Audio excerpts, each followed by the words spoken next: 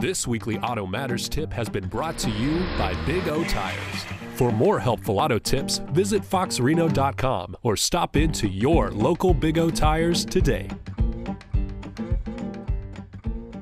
As our days get shorter, we're turning on our headlights more, but I want you to take a close look at your lenses.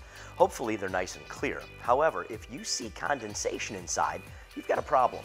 That extra water in there does a couple of things. It can cause your lights to dim, and it could even create a blown light bulb. Getting rid of that moisture, though, is easier than you think.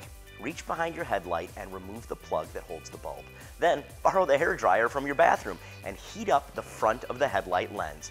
In just a few minutes, the water will be gone and you can reassemble things.